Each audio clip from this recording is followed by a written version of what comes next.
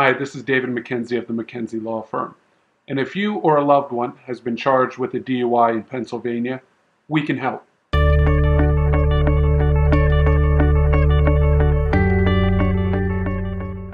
A new Pennsylvania law takes effect that closes a loophole that previously provided repeat drunken drivers with legally lighter sentences. Previously, under Pennsylvania law, a driver could not be treated as a repeat offender until being sentenced for a first DUI offense.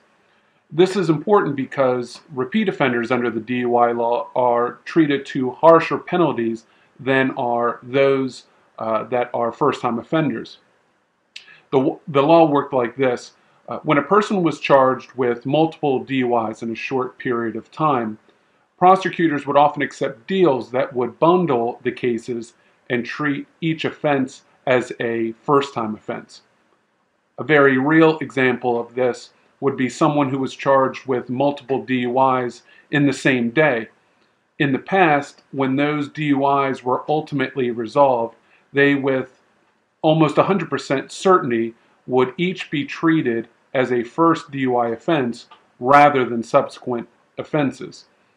Now, under the current law, judges will consider multiple cases to be repeat offenses even if the sentencing for the first offense has not occurred, and thus harsher penalties will be triggered.